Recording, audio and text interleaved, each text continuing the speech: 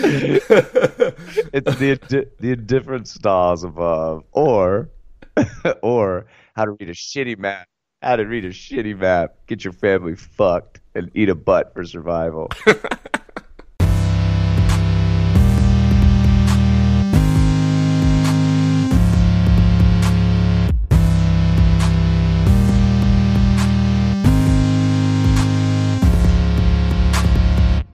Hello, everybody, and welcome back to the Tether Radio Podcast, the only podcast keeping you from spiraling out into the infinite abyss.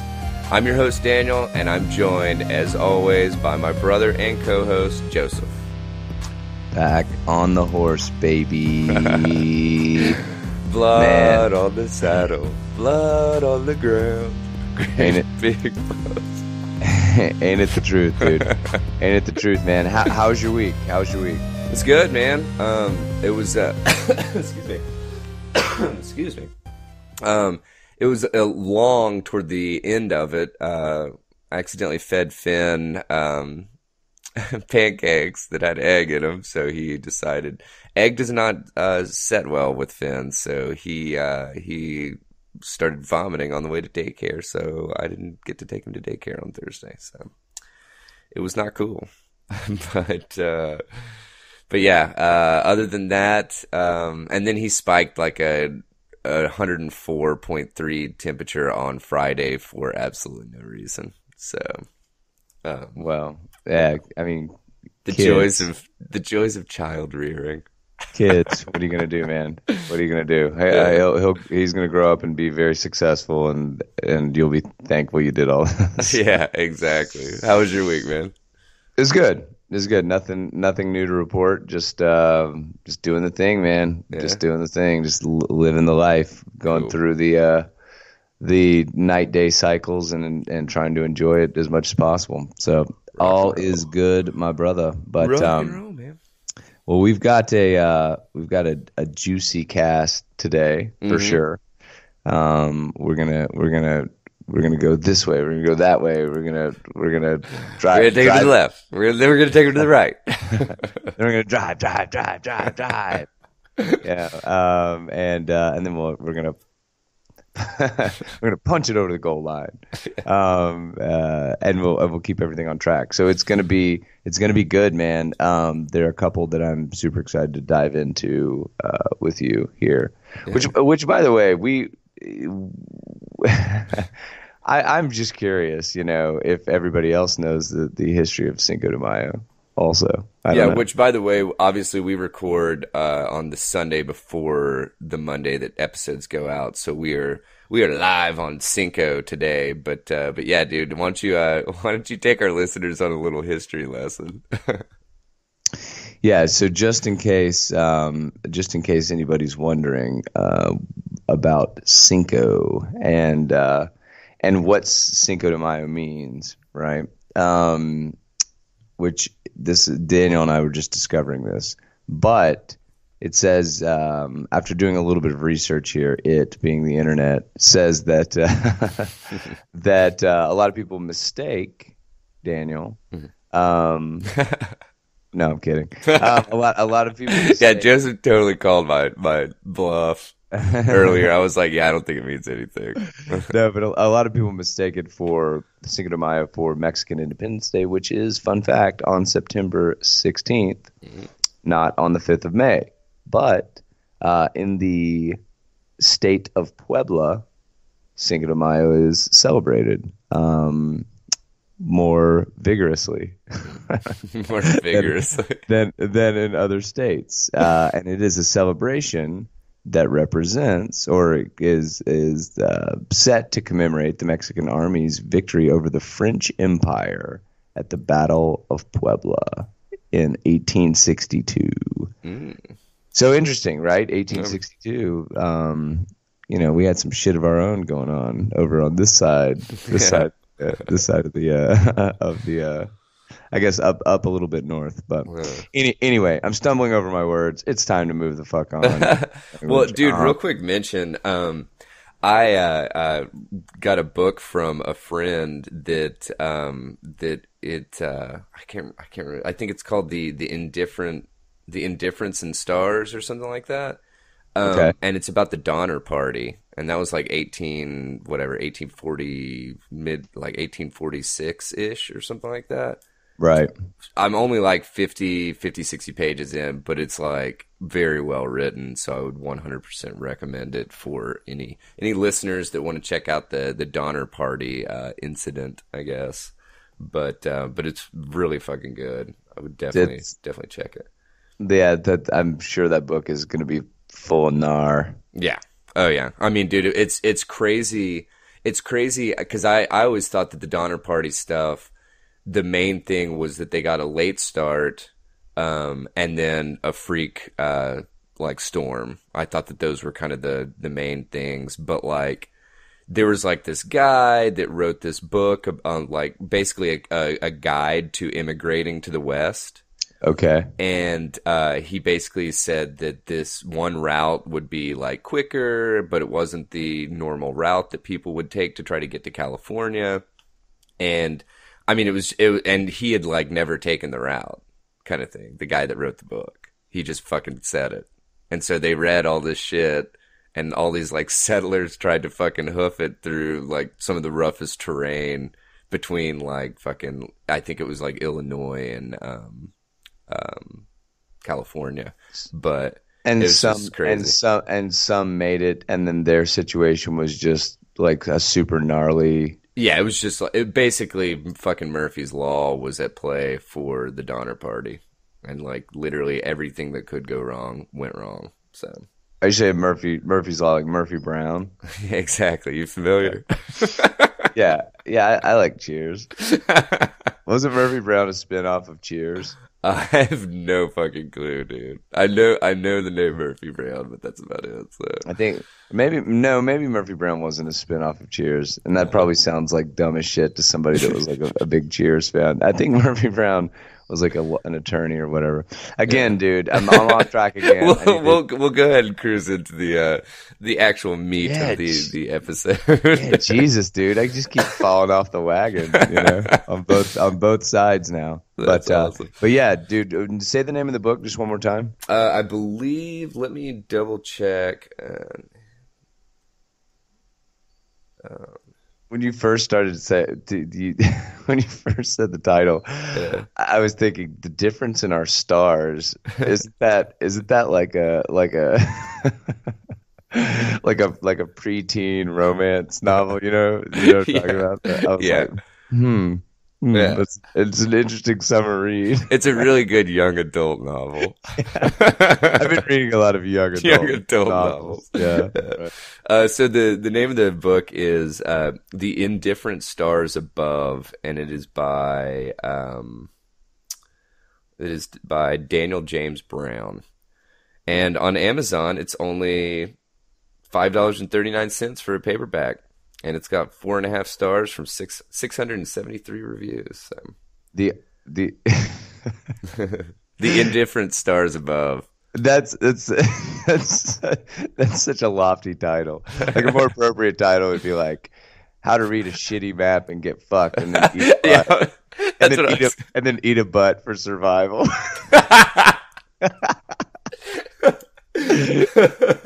It's the indifferent stars above, or how to read a Munching a shitty butt. map. How to read a shitty map, get your family fucked, and eat a butt for survival. Oh my god. All right. And on that note, we'll go ahead and start the episode. Okay, all right, yeah, man. So the first curveball here Yeah. comes from Florida, but this is definitely some Florida shit, man. I Yeah. love Florida. I love Florida, but man, It's shit goes down in Yeah. Florida, man. Seriously. So Yeah. so I pulled this one from Fox 5, just a local Fox affiliate down there, and it's called "Elderly Florida Woman Fends Off 300-Pound Half-Naked Burglar with a Baseball Bat." So this is down in Interested? I'm yeah, interested. yeah, my interest is piqued. So this was down in Gainesville, and a burglar wearing only his underwear tried to break into a great grandma's car, which I love that they describe her as a great grandma. Like they couldn't just say like whatever her age or whatever. But um Well, that's probably because she's like 47. You yeah, know, actually she's 65 and uh, she's a great grandma. So get her done. yeah, right. But anyway, but she had a baseball bat and she would not have that shit. So the main reason I pulled this article is because the quotes are like phenomenal in my opinion. But anyway, she was quoted as saying, "This is my weapon right here. Mess with me, I'm gonna try to pop you." And that's Clarice Gainey. Sounds about right. Sounds about So right. so yeah, she said that she heard like banging on the door of her car, and then or I guess she just heard banging outside of her car. And then she said that she saw this 300-pound Mosley, which I was trying to find the dude's first name. I can't. Antonio Mosley. Okay. She saw him, and he turned at her and charged, but she was ready and waiting. She was quoted as saying, "I mean, I popped him. I said, Bia." He said, "Ugh, you hit me." So, How did what? they spell Bia? Biya, Okay. Okay. right? Or do Yeah. you think it's Bia? Bia. Bia. Yeah, I But think that's it. I but think yeah. that's it. So he was literally, this dude was wearing underwear and that was it. So he ran off half naked toward a nearby trailer park. And she said he had nothing but his drawers on, no shoes, no shirt, or nothing. They found him. She identified him pretty much right away, and basically she left him and all other crooks with this message. I put a good one on him, but he's in jail. I ain't gonna worry about him no more. I bet you won't mess with that green goblin there no more. Which I have no fucking clue what she's referencing when she says green goblin. I wonder if Maybe her car? it's her car or the bat. It's got to be. Yeah. Or Because her literally car is she's got a green, goblin on a string, you know. yeah. But, but Which yeah, I don't. I felt like this one was worthy of at least a mention, so Yeah, dude, what? That's interesting. yeah. But anyway, we'll go ahead and cruise on to the next one. This next one was just, it was kind of funny, but at the same time, if they can get this tech implemented in a actual usable way, it'll be really, really neat. But I pulled it from the Next Web, and a Twitter bot. It was called a Twitter bot that translates jungle sounds to existential questions. Might just help save the rainforest. Okay. So, and I'm just gonna read this first paragraph real quick. On Thursday, March 21st at 12:36 a.m., a cricket in Borneo chirped, "Fuck me and you and he and his and what he really?" Question mark. Wow. So This is a vocal little guy. yeah, right. But yeah, so Yeah, yeah. basically, What are they what are they doing? How are they determining this? What's going yeah. on? So this guy, this researcher, Sarab Sethi, he created this Twitter account, Existential Jungle Bot. And basically what happens is he was developing tech to put in rainforests so that he would, or that they would be able to create like a fingerprint for like different areas. Okay. And so they could basically create a database, and then once they put out more, the more data that they get, they can cross-reference and stuff. And they're hoping to eventually be able to monitor jungle sounds in real time to listen for changes in biodiversity. Okay. So they want to look into how like logging and like climate change stuff and just basically what they want to monitor what animals are in certain areas and why are they in those certain areas, and like do they migrate, when do they migrate, all this stuff. And they'll be able to do it in real time eventually, hopefully. Right, right. But but yeah, so but I thought that was a pretty cool little system. But the guy was just having a little fun with it, since they're generating all this or they're recording all of this sound. He wanted to use a text to or a speech to text algorithm Okay. to send these tweets out occasionally, kind of thing. And but the funny thing was, is he was like, I was gonna use Google Translate, but their algorithm's too good, and it was just recognizing the fact that that it was not actual speech, kind of thing, Right. that it was just Right. sounds. And Right. so he said that he ended up settling on oh, what the hell was it? It was called like something Sphinx. Um, I like the other tweet that they have here. yeah, Whoop of the butt. yeah, right. Yeah. So, But but I like his quote too in here, right? mhm. He said during the interview, "I'm secretly an artist trying to get by as a scientist." The interviewer said he jokes, but in an email he sent me after our conversation with a slightly more serious art. He said, Seti says, Mhm.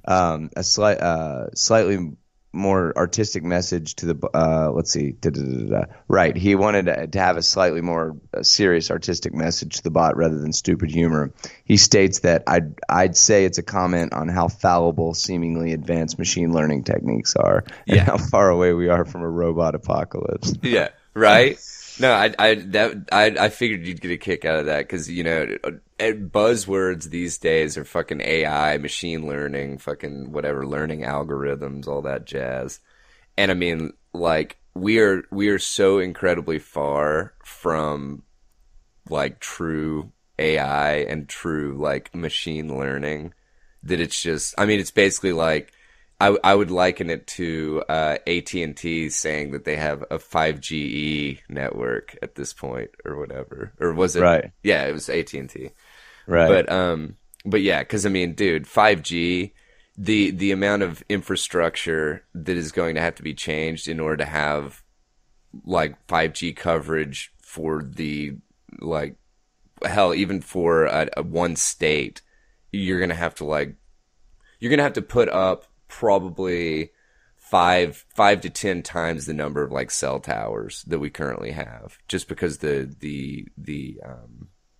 distance that 5G travels is so much like lower than what we're currently using. So, Right, but it's right, just right, it's right. so far removed. I mean, everybody's like 5G, 5G, 5G, machine learning, AI, all this shit, and we're just very, very, very far away from that shit actually being relevant, I guess, or at least to the being able to implement it into day to day processes and stuff, Yeah, yeah, certainly and being it being being autonomous, I guess. But and being scaled yeah, to the point, where it actually makes sense to use in daily life. Yeah, that's super interesting. But I like the I don't know, I dig that story. I dig that story for a couple of reasons, but I hmm think it's one is like I just never really thought about um acoustic mapping or whatever. I forget what mm, they referred to it in the article as.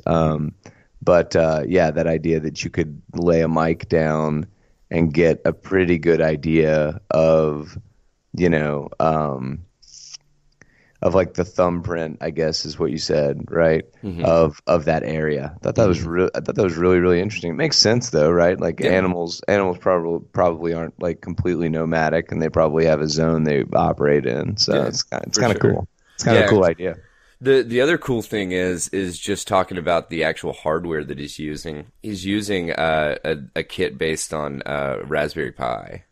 Oh, cool. So Cool, cool, cool. and then it's connected to the internet through a 3G phone signal, and then he's got solar panels on that to power it. But it was also kind of funny. He was talking about the journey getting the hardware to the point to where basically he's putting a electronic device in Hmm. somewhere that is not very friendly to electronic devices. Right, This right, this right, like right. wet, damp, like you've got like insects which we just recently rewatched Planet Earth, small tangent. And they were just talking about how the number of insects that we still haven't even identified, kind of thing. And so Right. in this article, he was talking about how ants crawled into his device and ate the microphone. Right. So And you could hear David Attenborough just laying that one down, you know. yeah, In Borneo, ants are king. You know what I mean, or yeah, whatever, yeah. whatever he would say. They love to munch microphones. The microphone, unfortunately, didn't make it. Yeah, right. Oh my god, dude! Did you know that another small tangent? Did you know that Richard Attenborough is David Attenborough's brother, and he was the fucking scientist on Jurassic Park, the dude that built the park. He was the main guy. Oh, really? Yeah, right. Richard, oh my God, really? Yeah, yeah. The guy that the granddad? The granddad. Yeah, Wow. yeah, Granddaddy, I can see the fleas. That story yeah, when yeah, they're eating the ice cream, yeah. you know? Oh my god. Anyway, Bingo, dino DNA. dude, that movie actually holds up really well. Really well. Yeah. Dude, really well. I saw it maybe 2 months ago or something. Yeah. And like the mix, what's so crazy is that, God damn, we're on a tangent. Yeah, I But know, right? this is like, just I'll squeak this in real quickly. So they used a hearty mix of so Steven Spielberg directed that, right? Correct. Okay.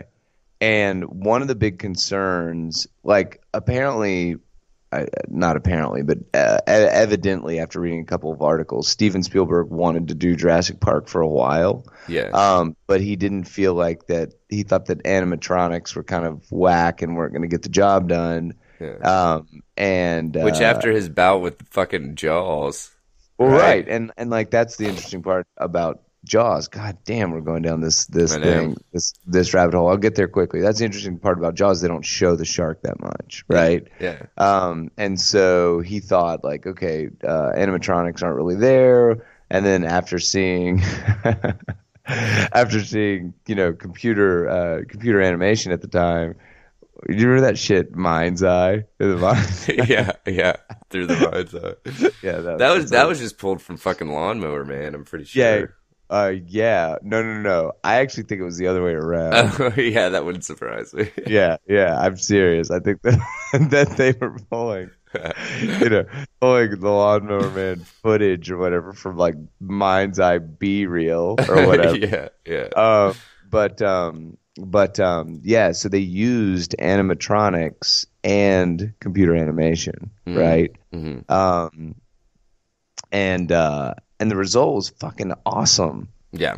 And then, but it was a really expensive film to shoot, I think, if I'm remembering the story correctly. And so then when they like went the other way and just started using computer animation for everything because it was much cheaper, then you end up with just, garbage piles. Sharknado or whatever. Sharknado, yeah. Yeah. So, anyway, onward and upward. Okay. Yeah. So fill us in on this fraudulent supplier claim that's been leveled by NASA. What the fuck is going on? Yeah, dude.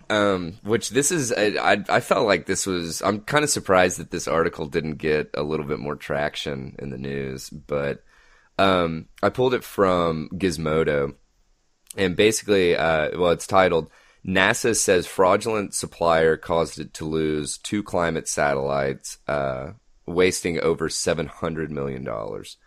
So, basically what happened was NASA found out that one of their I'm assuming they have multiple suppliers, but one of their aluminum suppliers, which was Sapa Profiles up in Oregon, that they were found to have basically falsified test data for and I was trying to remember what the They're called frangible joints, and basically what they do is they split and release the rocket's fairings.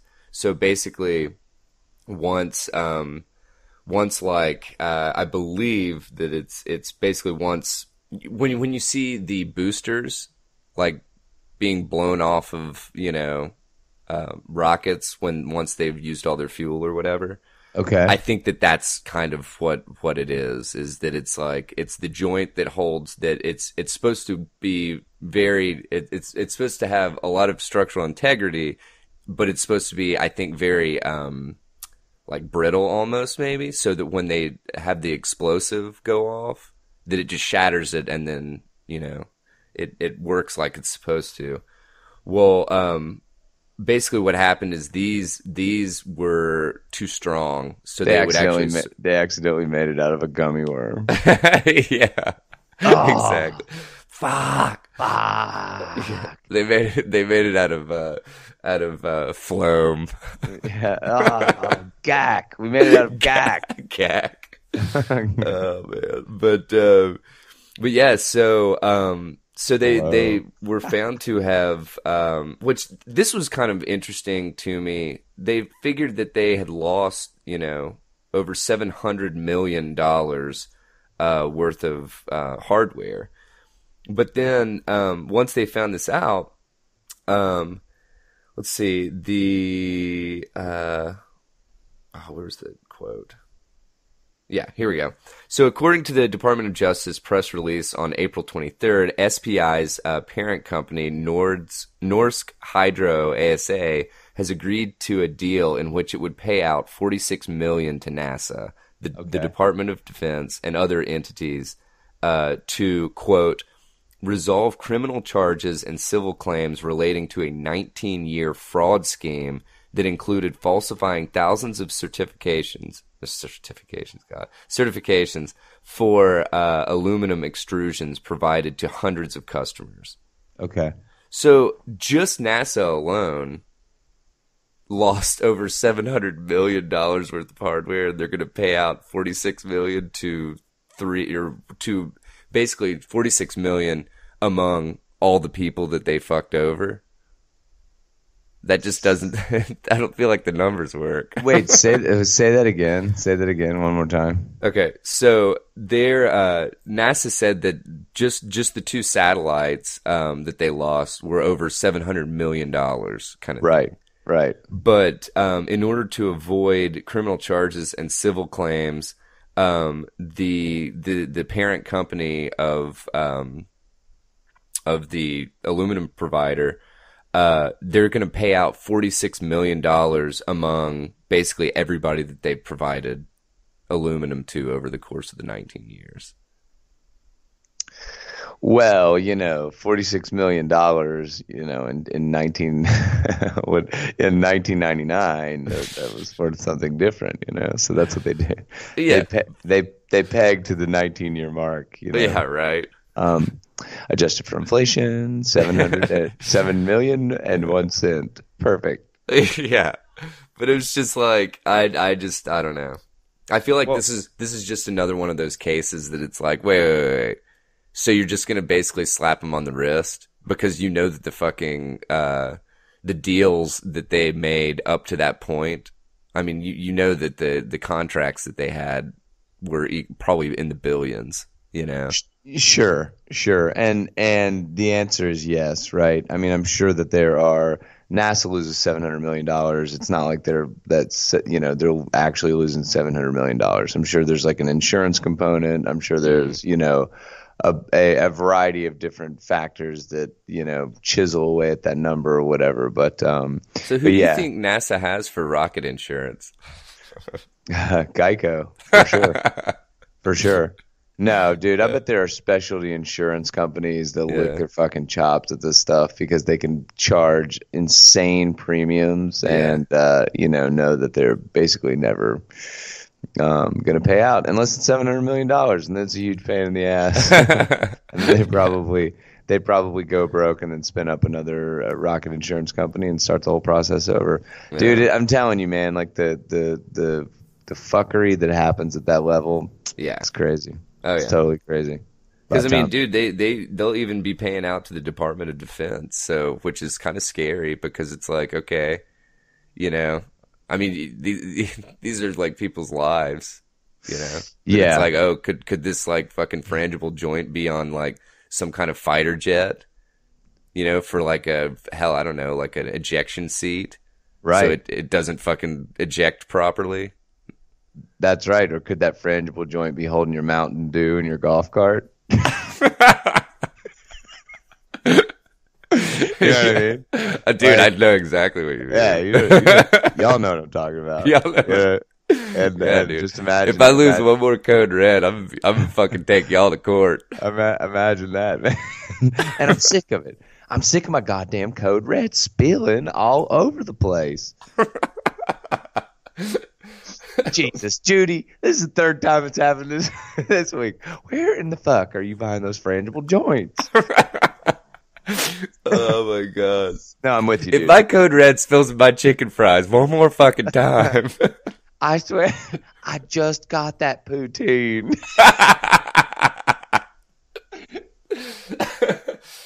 Oh my god. Uh, But yeah, so but I was kind of surprised that this didn't get a little bit more traction.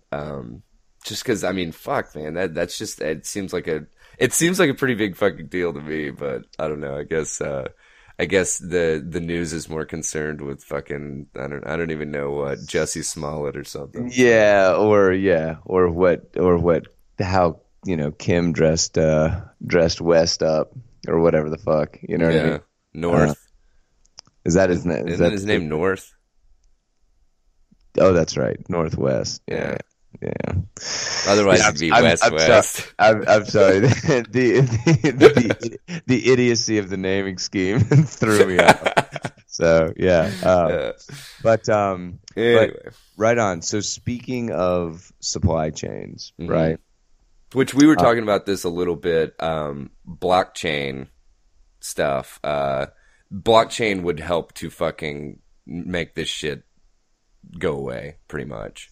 Theoretically, yeah. Theoretically, yeah. But anyway, go ahead and take us into. Theoretically, keeping a visible, you know, um, unowned, not a decentralized, I guess it would be a more appropriate way to put it. Like pedigree for like materials and shit, Yeah, right? right. A ledger, a universal ledger on materials could be interesting, but that is having worked in that shit for 5 years. Yeah, That's definitely a world of the world of the future. yeah. But yeah, you're right. Theoretically, could definitely help. So, I completely misread this article when I pitched it to you to get it to Oh, get on the it show. onto the show, Yeah. but it actually turns out that it's much more interesting than when I pitched it, which was Mm, cool. cool. Okay. So I scanned this article. The title of the article is "A Mysterious Hacker Group is on a Supply Chain Hacking Spree." But what they're actually talking about in this article, rather than physical supply chains, well, what I thought that they were saying was that Mm, they were had like some sort of hacking was resulting in parts being mismanaged or whatever. mm, I thought mm. like critical components that weren't going through a certain process they should go through. That's what I Uh-huh. thought.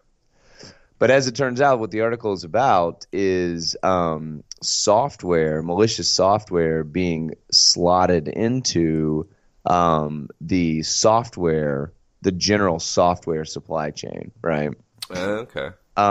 Which is kind of even more interesting. So the idea here is that, if we look at something like a phishing attack, right?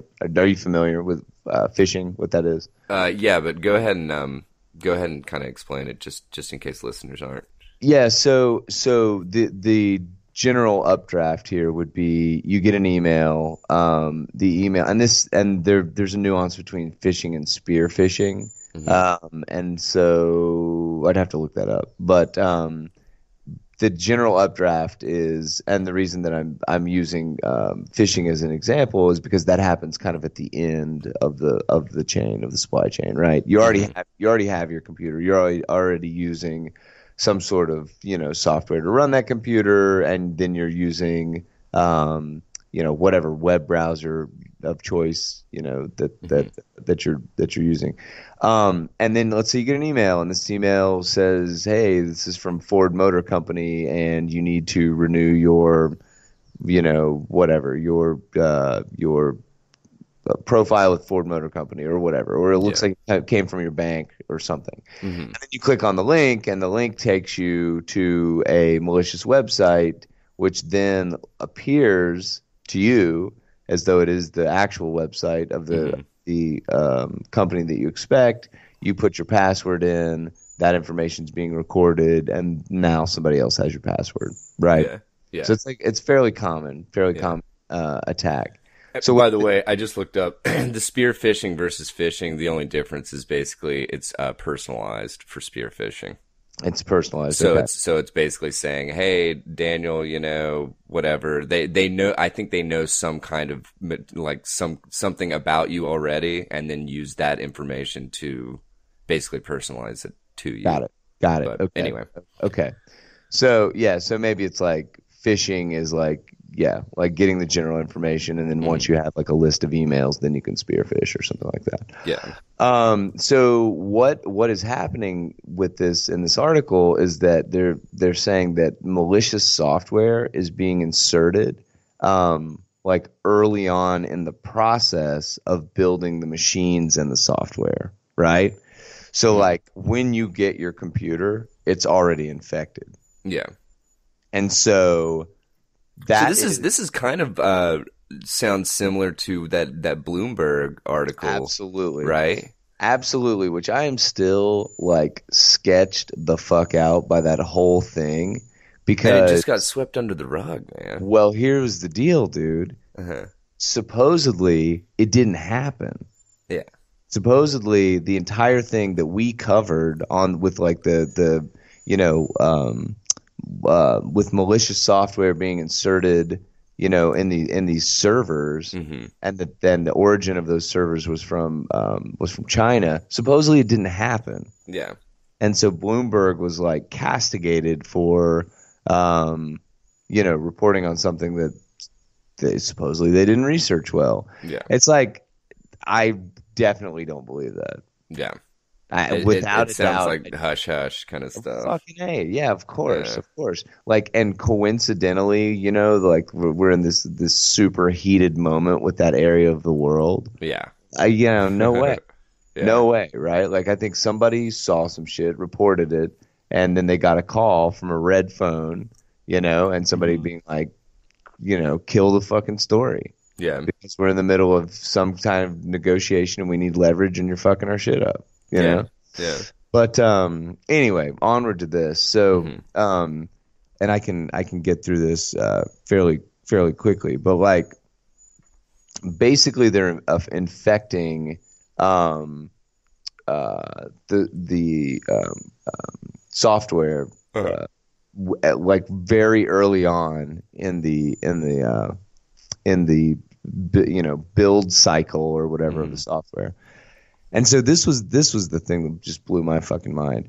They were saying at the end of this article, they say Barium, which was the name of the attack, right, Hmm. went so far as to plant its malware by corrupting the version of Microsoft Visual Studio compiler there was like a video game hacking case that the game developers were using, essentially hiding What? one supply chain attack within another.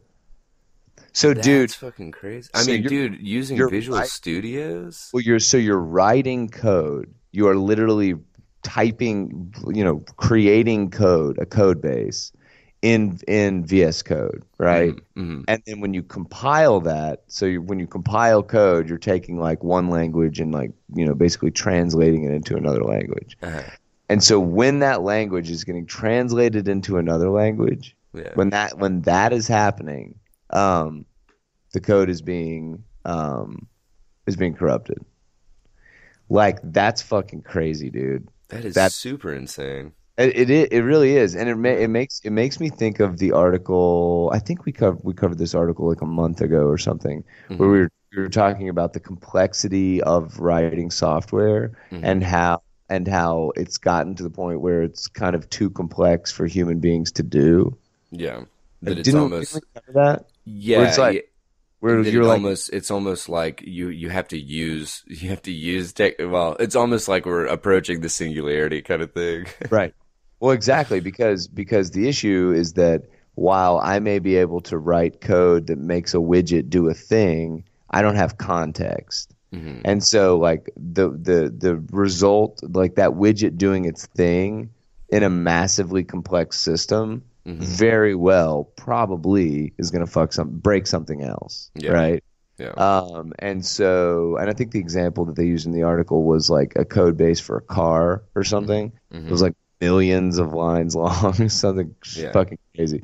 And there's just no way that you're going to go through and be able to audit that, Yeah. Yeah. in a well, audit that and also think through just how all of it is connected. But anyway, I Yeah. mean, this is just yet another reason that we will continue to look, to machines to do this type of work because it's Yeah. like, dude, I mean, inserting it in a compiler is just crazy. Yeah. That is such a crazy idea. And I Yeah. think for me, and I'm fairly new to the programming game, but for me, I think that the thing that's like really interesting about this is that um, I don't know, like if you're using a compiler, I'm assuming you are less fluent in the code that it is being compiled to.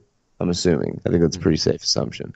That would Which make means sense. which means that you're writing in one code base, you're compiling to another, or excuse me, one language, you're compiling to another. So you're Hmm. not going to fucking know. You're Yeah. not going to know. There's no, I mean, and so it's just it's obvious as we talk about it now, but it's really smart hack and really Yeah. interesting. Well, plus the thing is I mean, basically anything that's developed on using um, that software or whatever is going to be infected, right? Yeah, Because well, it's all running through that compiler, yes, absolutely. right? But it depends on what the purpose of the code is, right? Uh-huh. Because if they're I mean, this is a bad example, but if they're compiling, I don't know, some action in a video game or whatever, something, some kind of uh, I don't know, something in a video game, Hmm. and they're trying to hack that action. Hmm. If the video game people, were compiling code to then, you know, do What about compiling code for like a video game's network stuff? You know what I'm saying? right. But I mean, it's like the code itself, like the malicious code itself, has to be Yeah. written for a specific purpose. Yeah. So if Yeah. that specific purpose isn't relevant in whatever other code base, Ah, I then see what you're saying. yeah, Yeah. yeah. And I'm saying a very, very, very specific purpose because that's kind of the nature of the beast, right? Like you're Yeah. literally saying when this very specific thing happens, Hmm. then I want you to like capture this information or whatever. And Yeah. so if that specific thing would never happen in a slightly different scenario, then Yeah.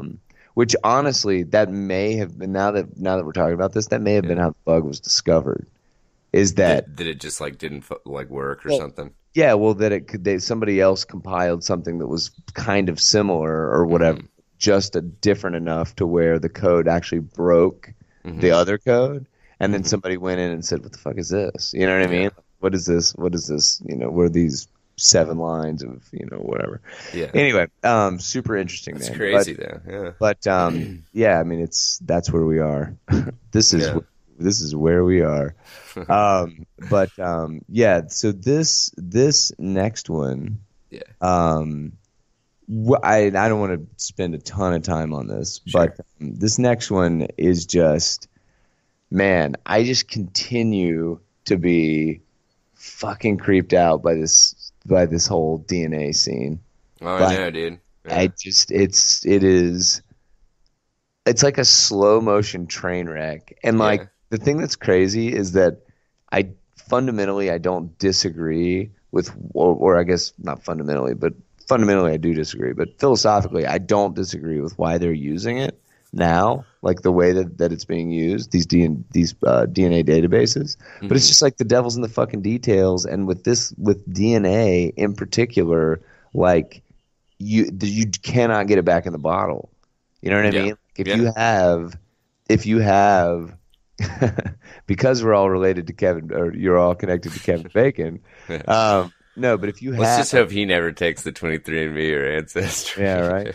But I mean, I'll bet you, and I don't know what this number is. I would love to think through this and figure this out. But how much of the human population, how many people, what percentage of the population of human beings would you need the DNA of to Hmm. be able to guess the rest? Yeah. You know what I mean? And like, or not even guess the rest, but approximate, or like do like super nefarious shit where you could say like, maybe I don't know everybody, but I know this group is definitely not this other group. Do you know what I'm Yeah. saying? Like, Yeah.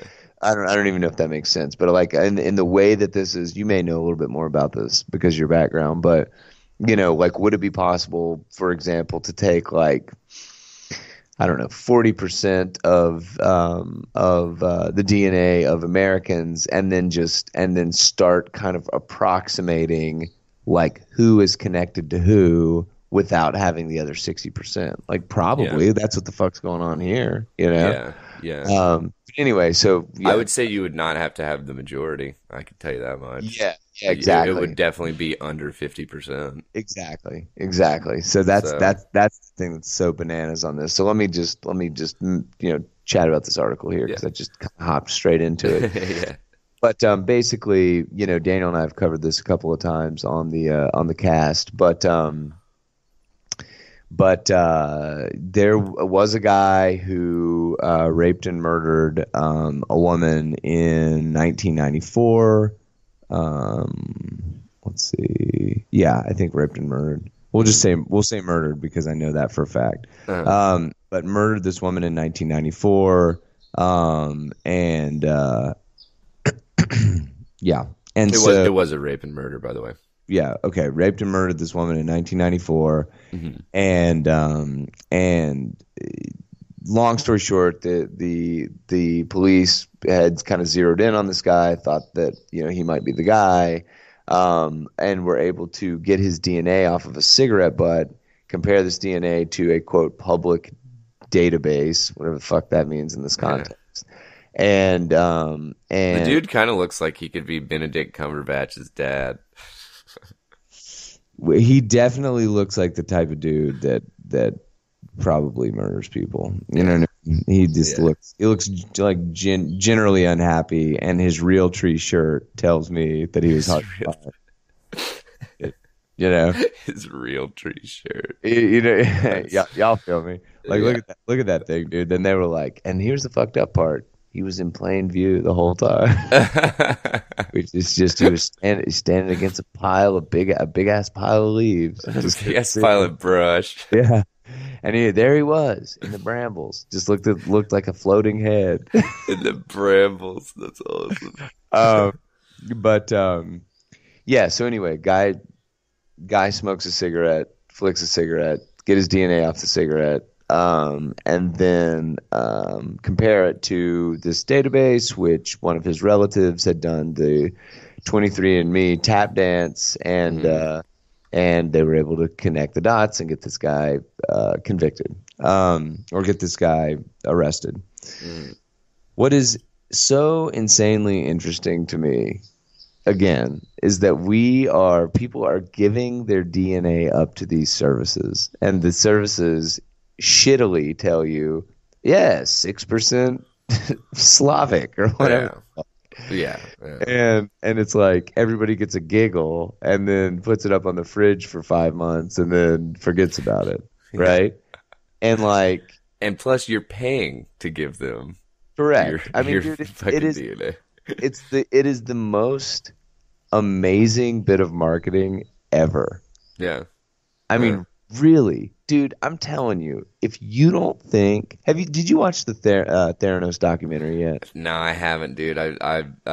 Literally You the need to do couple it. that we had over last night were You talking about it. you got to watch it.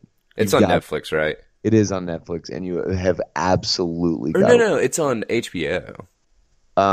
It's on. Yeah, it is on HBO. Yeah, Yeah, you're right.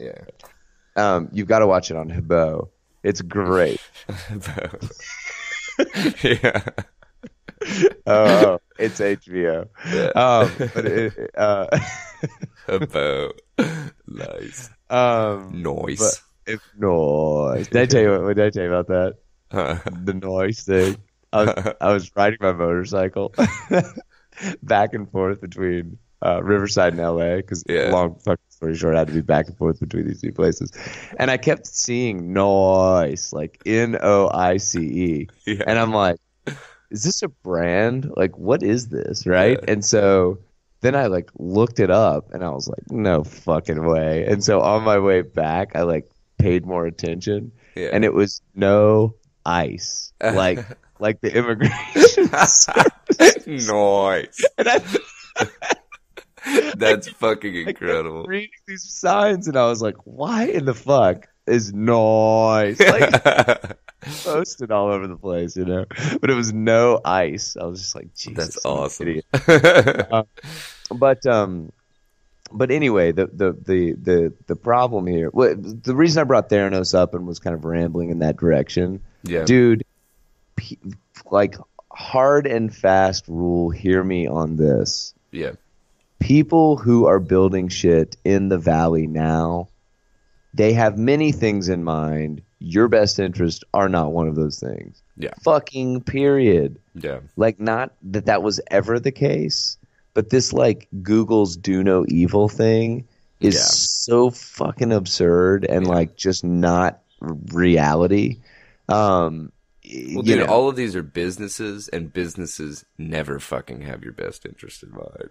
well, sure, yes, that is true. But now that shit's on steroids Yeah, because the gap is so large between, excuse me, between the technology, like the capability of the technology, and how yeah, people understand the technology. yeah, yeah, Gap is fucking gantic. Like yeah, people just don't understand that when they're taking, I mean, people are only now understanding, right? And still people are doing this shit. That yeah, taking personality quizzes on Facebook yeah, is really revealing all this other shit about you, right? yeah, That yeah, they are then packaging and like ramming products up your ass, you know? yeah, I mean, it's really crazy. And so, and which is, you know, in bad taste when they're trying to sell you products, yeah, but it is fucking dangerous, dude, when yeah, when you're talking about people's DNA. yeah, You know, and again, the craziest part about it is like not to go too far with this, but the mhm, craziest fucking part about it is people are worried about AI because they're like, well, AI, what happens? What happens when an algorithm is so intelligent that it self-replicates and repairs itself and whatever? And we're definitely far away from that. yeah, But let me present this as like a fucking nightmare scenario, right? yeah, Like blockchain at scale is decentralized, not owned by anyone, and is like an absurdly resilient architecture, yeah, right? yeah, Meaning that it is hard as fuck to take down. That's yeah, why Bitcoin persists. That's why governments are like weirded out by Bitcoin. That's why Bitcoin has value, right? yeah, yeah, But Bitcoin is really a big ass database. That's really what it is, right? It just keeps hmm, it track, but nobody owns the ledger, right? hmm, So let's say that, blockchain in a world of the future gets its shit figured out, right? And so now uh, you've got this distributed database that nobody owns, okay? This distributed ledger that records things that nobody owns. hmm, And then you've got AI, some AI of the future that is true AI that can replicate and actually, I'm not going to say true AI in that, whatever it dreams, of art or whatever the fuck, yeah, but I'm just saying is highly functioning, right? yeah, And so this AI then now has access and I have no idea how I would use it, but I'm just making this scenario up right now Yeah. in real time. Yeah. This AI then has fucking access to like literally the soup to nuts of a Yeah. human Yeah. of the human family, right? And Hmm. so we could imagine a world where if an AI were looking for vulnerabilities in human DNA, they would find many, I think, right? Like Hmm. I'm saying like if, for example, an AI that had access to all of the information wanted to run scenarios on a virus that could be created, an actual bacteria or whatever, or a virus that could Hmm. wipe out 99% of human beings, like that might be able to be done, right? Yeah. Well, Um, dude, to quote Morpheus from The Matrix, imagine a world where humans are no longer born, they're grown. I'm there, bro. Anyway, so my point is, don't give your fucking DNA to 23andMe. Well, Yeah. let's move on. Yeah. That was a long segment there, bro. Yeah. Well, but yeah. Just fucking think about the decisions you're making in any kind of data that you just decide to give up. That's kind of the and obviously with DNA being the fucking the biggest cache of data that you can give up. Yeah, So, yeah, but here's what's so fucked. Beyond that, how do you even know what you're giving up? yeah. Yeah. You know? No, you're Um, right. You're right. anyway, it's just crazy. It's crazy. Yeah. Okay, so let's just say that I wanted better grades. All Yeah. right. So this shit's How would I actually do not that? about grades, really. Um Could have fooled me. yeah, right. Could have fooled me. So I Scam grades. Okay. I pulled I pulled this one from the LA magazine. Um and it was called "A Chinese Cheating Ring at UCLA Reveals an Industry Devoted to Helping International Students Scam Grades." So it is a grade, but it's actually an entrance exam kind of thing. Basically, what they found out, this guy, his name's Liu Kai, Liucai. Um, and he was seen by everybody as like this model student and just like just a model student for UCLA or whatever. Volunteered at the Boys and Girls Club, and just like basically everybody had only good things to say about him. Okay. So on a False. random yeah, right. On a random Tuesday morning in March, federal authorities arrested him on suspicion of facilitating an international cheating ring.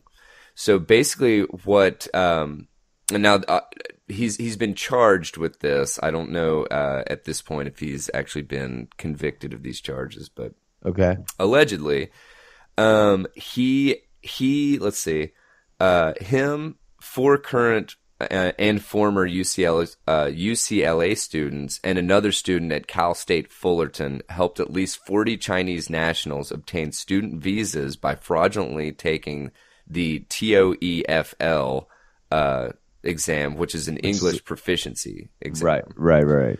So they the reason he got fucking pegged is because like I don't think that he like they would have gotten away with this, but he literally charged 39 test registration payments to the same credit card. So they were like, what's going on here? Right. And so it's like, why would you have to take this fucking 39 times? He's like, But I just love English. yeah, right. But what they did is they falsified IDs, and so they used the actual pictures of the test takers, but then they would use the names of the students that they were taking it for. Okay. And this actually kind of interesting side note. This actually happened at right around the same time that the big college entrance exam scandal stuff with Felicity Huffman and Laura Loughlin and all that. Was it Laura Loughlin? Lori. Lori Loughlin. Okay. But anyway, that actually happened. This stuff happened at the same time as that did, which they apparently called that Operation Varsity Blues. And then this one was dubbed as Operation TOEFL Recall. Okay. But since it wasn't since it didn't have like basically it didn't have really high profile people that were getting pegged with this shit, so it just kind of flew under the radar. Okay. But in my opinion, I mean, like, this is gonna sound, I don't know what this is gonna sound like, but coming from the science department at UT, it makes me wonder how much how big of a scale that this, you know, obviously they got pegged for this, and they were most likely helping whatever UCLA students, California students, kind of thing. But it Okay. makes me wonder if it doesn't happen at other universities, because, you know, you end up in these classrooms with specifically like TAs or teaching assistants.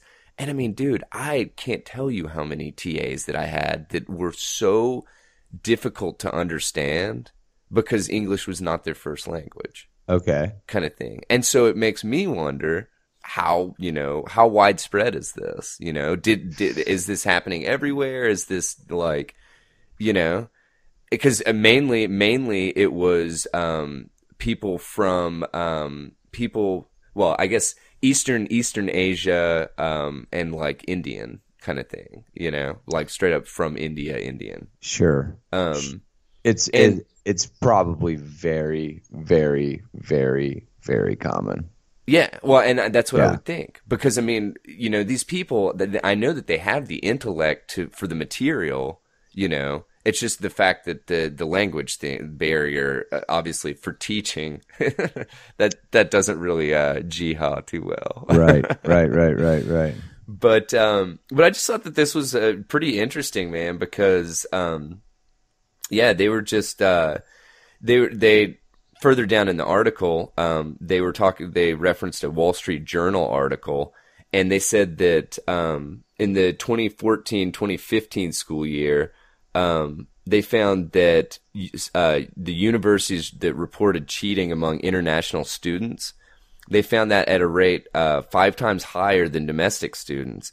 And in 2018, a professor at UC Santa Barbara told the LA Times that Chinese students comprise 6% of the student body, but account for a third of plagiarism cases brought against students. So it was Yeah. just, it was very interesting. And I mean, it kind of makes me think, you know, because I know normally, and I'm totally going to stereotype, but Asian students normally are more competitive for the most part, you know, and it makes me, I say more competitive. They're more competitive than any other student, kind of thing. I would say in my experience, kind of thing, or Asian or Indian, to be honest. But and so that, I mean, it kind of makes sense, man, that you know, that they would want, you know, be under this stress to succeed, and so they're going to do whatever it takes, you know.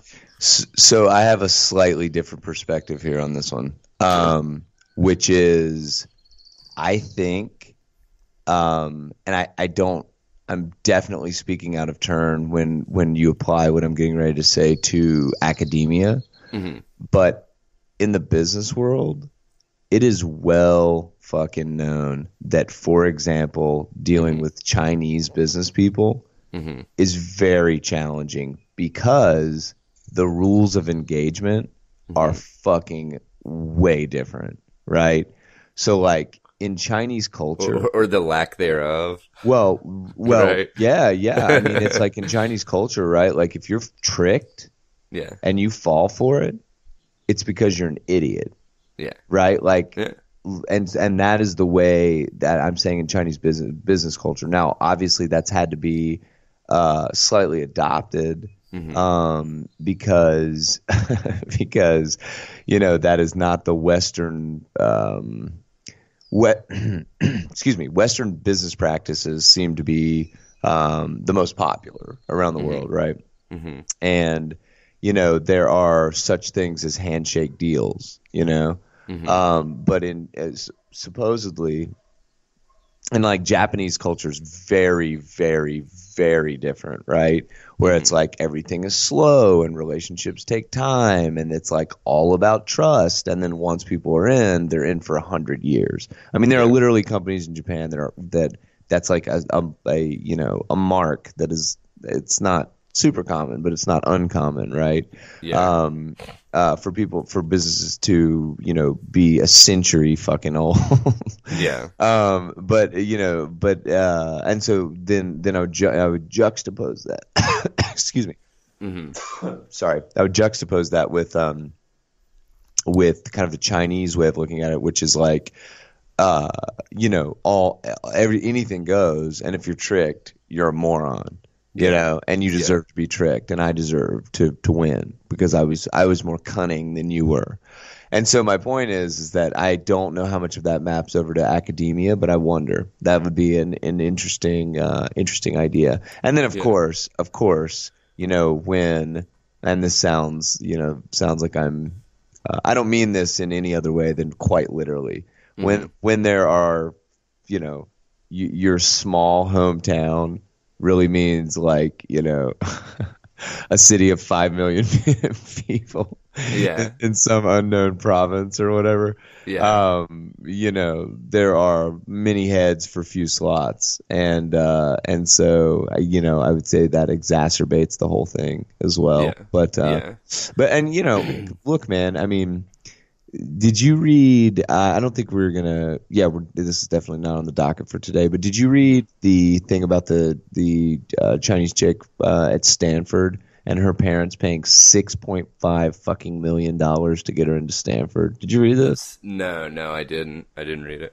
I mean, Well, what? that was something else that I was gonna point out because yeah, I mean it's insane the how far people will take this stuff. They interviewed a guy. His name's Andrew Chen of Whole Ren, which is Whole Ren is a firm that helps Chinese students apply to schools and jobs in the U.S. And he told this story of a student who faked his TOEFL score to get into Purdue.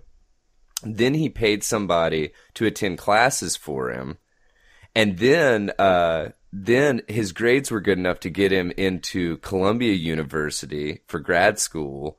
But obviously, he didn't really have the education, so he was struggling. So he hired somebody else to take classes there, and then he was hoping to land a job at Goldman Sachs. But the kid had like like English proficiency that was maybe high school level. And basically, once all the dust settled, this kid had ended up paying like, I don't think that he got the gig at Goldman Sachs, but he ended up paying about $1.2 million over the course of like his education for somebody else to fucking basically get it for him. So, I mean, it's just I definitely see how that could happen. yeah, But man, that's some fucking weird area to live in. yeah, I mean, yeah. I've even heard of domestic students that are from the United States, right? Like Oh, yeah, yeah, that their their parents think that they're sending them tuition checks, yeah, right? And these yeah. tuition checks are just like going to fucking other pursuits. And then they show up on graduation day and their kid's like, sorry, I lied. You know what I mean? Dude, Yeah. I'm serious. This shit happened Jesus. to my in-laws, somebody that my in-laws knew, right? Oh, wow, really? Directly. Yeah, they were sending Yeah, their fucking daughter, they were sending her checks for 4 fucking years. And she like that's kept this thing crazy. going and was like, oh yeah, I graduate on Saturday. And then like right before they leave to go to their graduation, right? She's like, I've been lying to you for 4 years. That I is just mean, in fucking sane, well, I dude. think as a parent, like fucking shame on you. I'd be like, wait, honey, why do you want me to write you this check directly again? Like Yeah, if you're paying for this tuition, like, yeah. I mean, unless she was just so fucking manipulative and was like, Dad, like I feel like it would really be helpful for me if you wrote the check because then it would show me the true value of money and how, you know what I mean? Like, Yeah, and then with your mom, like, whatever. I don't know. yeah. But Jeez, so dude. I get it. I definitely, I get it, but that's a bizarre world that, Yeah. I'm glad I've moved past. Now you're gonna have to figure out if when your kid it Yeah, right. should he decide to if he doesn't become a DJ Yeah, right. and decide He's gonna be a dancer, dude. yeah 100%. yeah Yeah. well Magic. It's gonna be instead of Magic Mike, it's gonna be Fantastic Finn. fantastic Finn. Good. I see it. I see it. You have to tell him to give Auntie Martha a call. Yeah, Um, right. so next article here. Facebook bans Alex Jones, Laura Loomer for violating its policies against dangerous individuals. But I would like to add to that Hmm.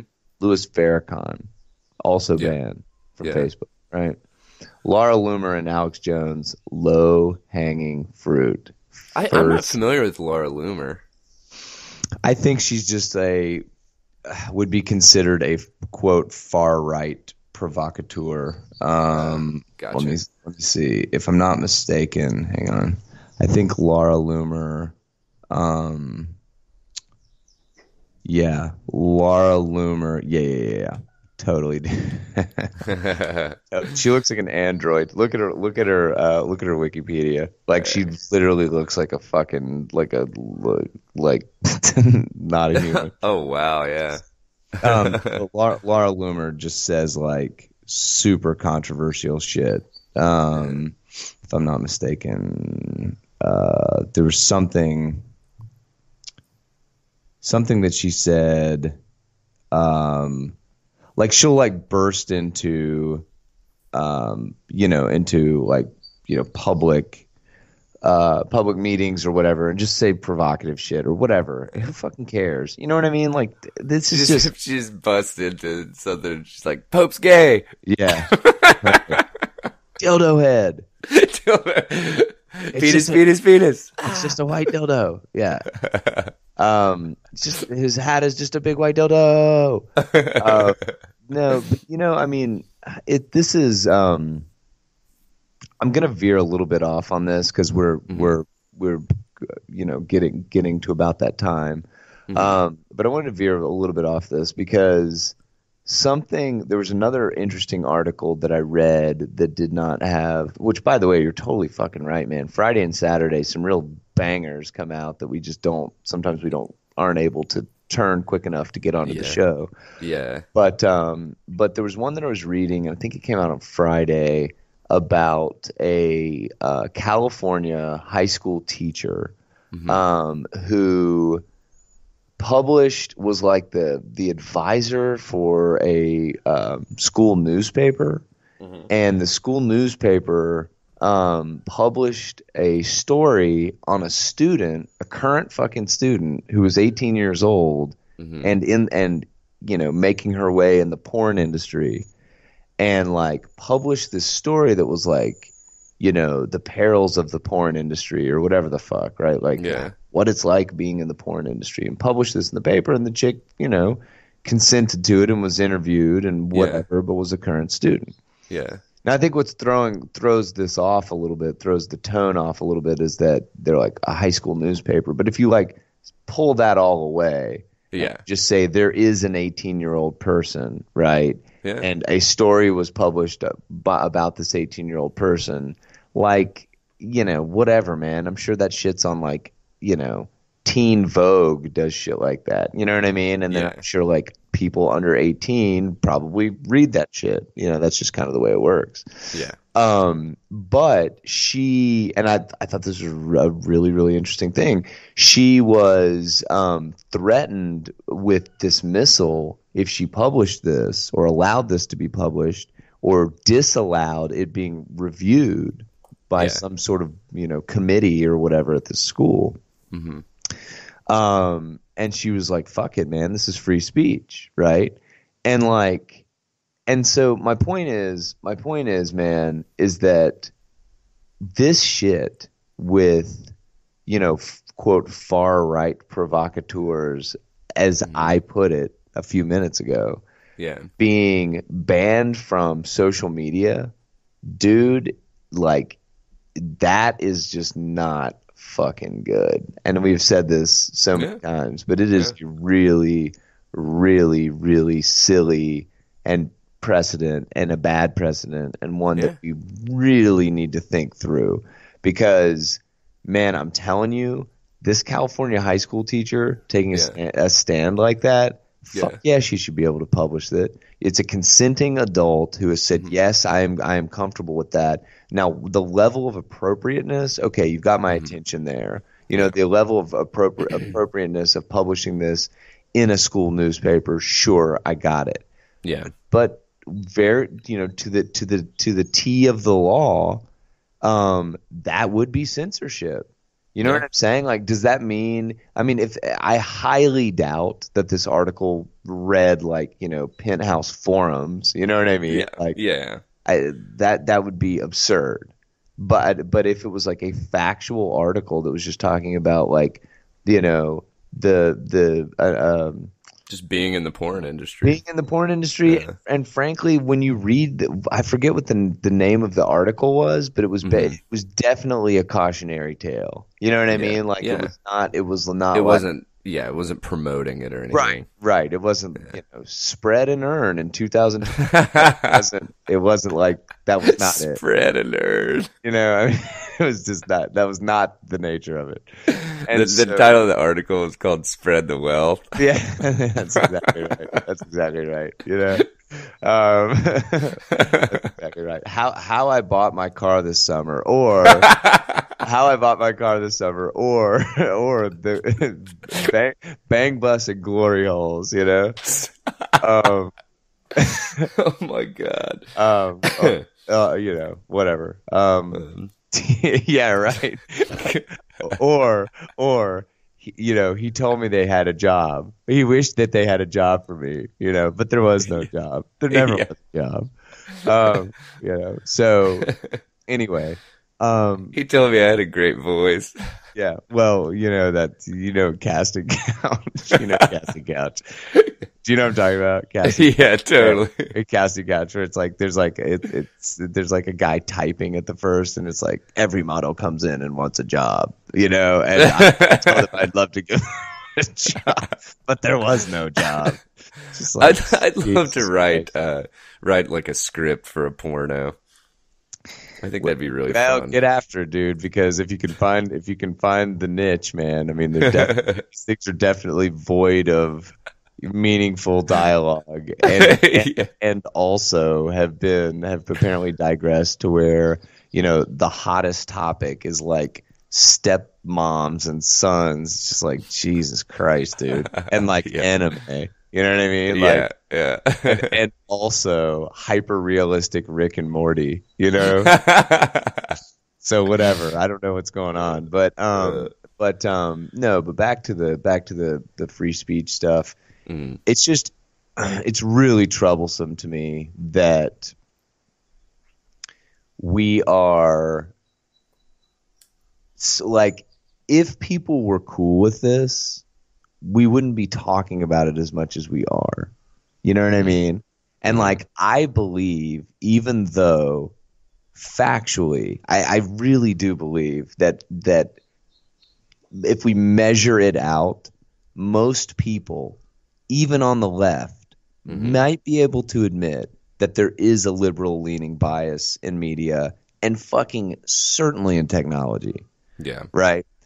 Now, the reasons, it's a mixed bag, but I tend to think in technology, when you lean left and you say, fuck yeah, we want everybody to be socialist, you know what I mean? Hmm. Because Hmm. guess what? There's still a power structure. And if you're hovering over this socialist thing, you fucking run it all.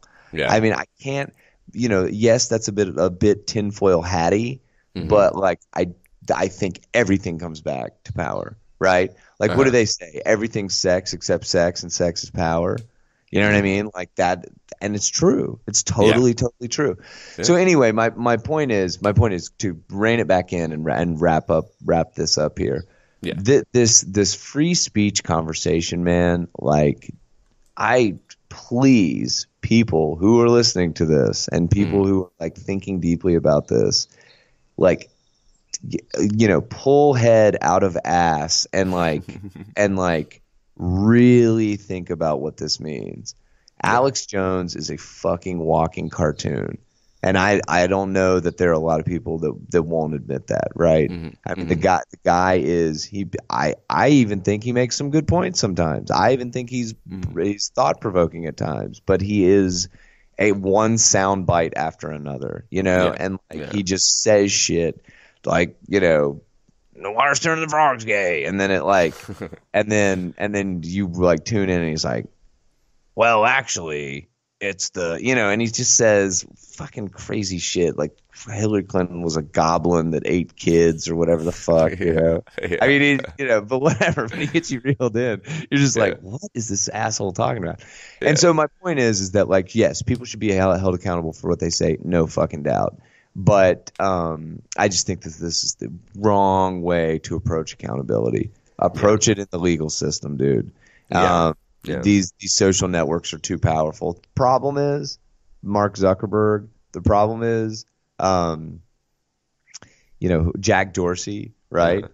The problem is that these cats are misaligned with, Mm-hmm. in my mind, with the Mm-hmm. fundamentals of dude. In many ways, the fundamentals of the basic rights that were carved Yeah. out, 200 years ago.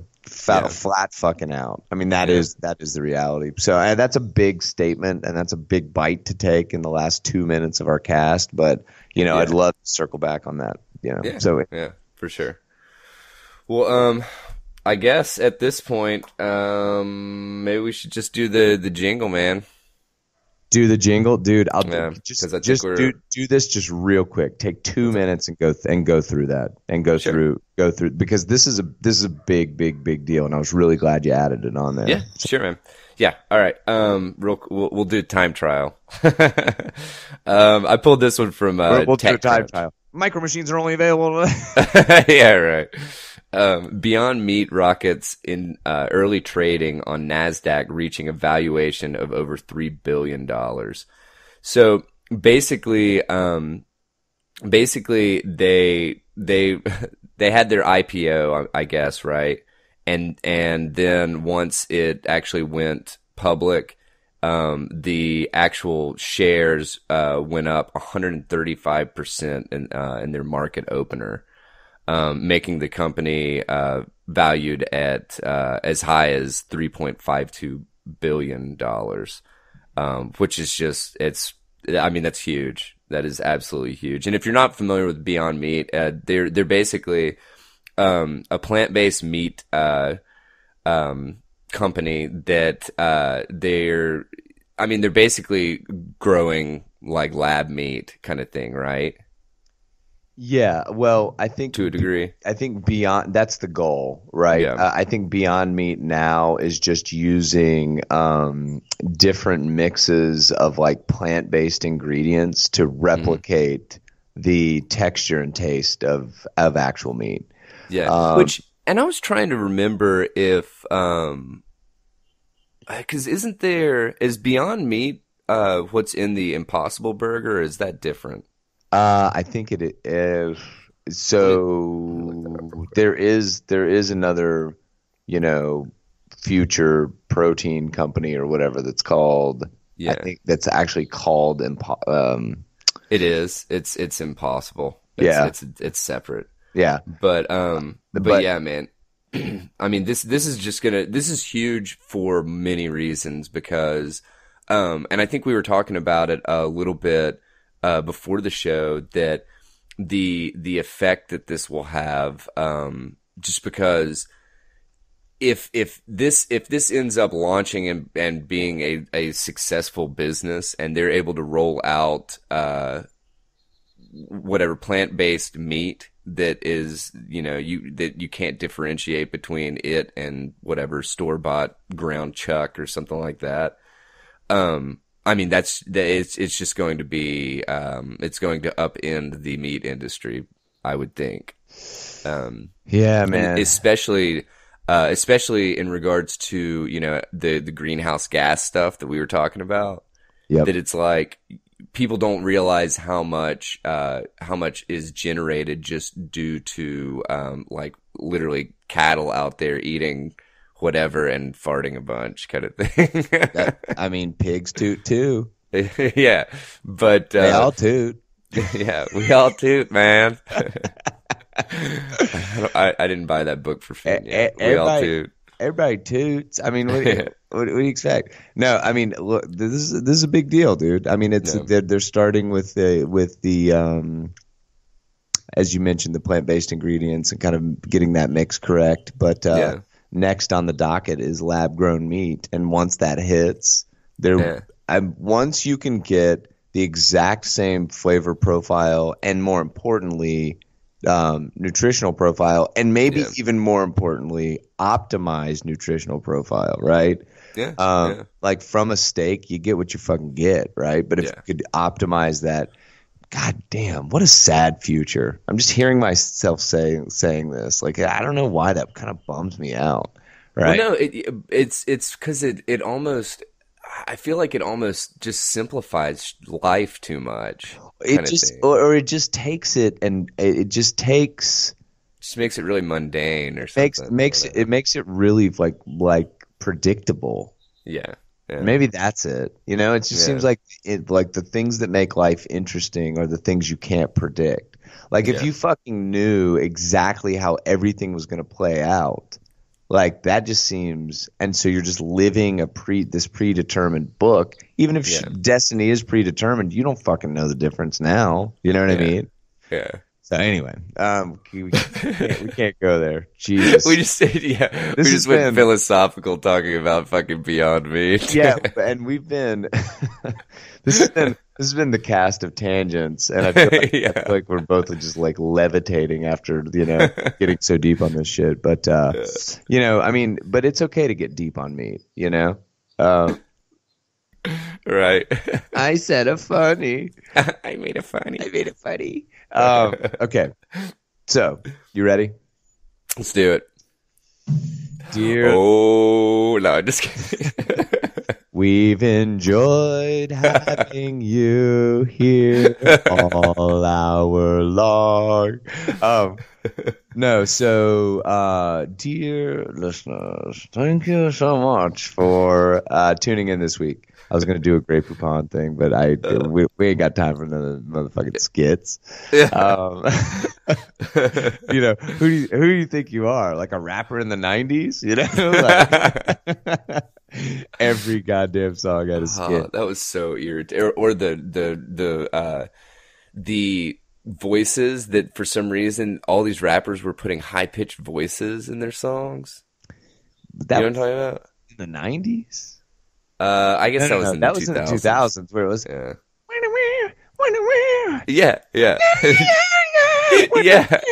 yeah. It was just so fucking annoying. Kanye did that. Kanye did that. But before that it was like, hey, Twista did it too. Yeah, that's right. That's exactly right. Yeah.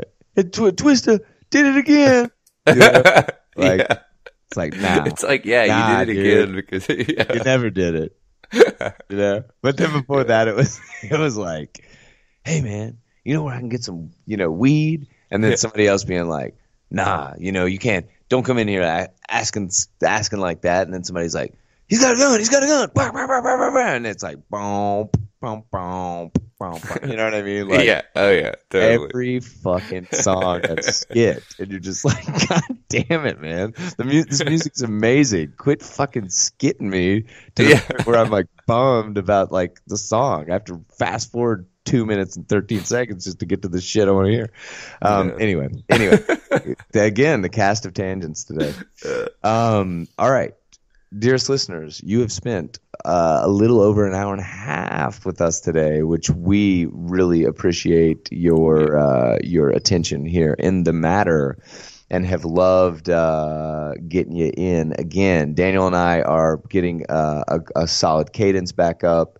We are rounding the bases on a year of casting, which reminds me, I need to renew some domain names, bro. But yes, happy to have you. Thank you so much.